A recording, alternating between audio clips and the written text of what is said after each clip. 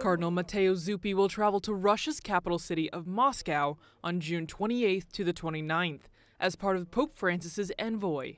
The Vatican announced that the visit aims to strengthen gestures of humanity that can contribute to promoting a solution to the current tragic situation and find paths toward a just peace. An official from the Secretariat of State will also accompany the Cardinal. The trip's message will most likely reflect Pope Francis's constant appeals for peace. Il mio appello si rivolge innanzitutto al Presidente della Federazione Russa, supplicandolo di fermare, anche per amore del suo popolo, questa spirale di violenza e di morte. Cardinal Zuppi's trip follows his recent visit to Kyiv on June 5th and the 6th.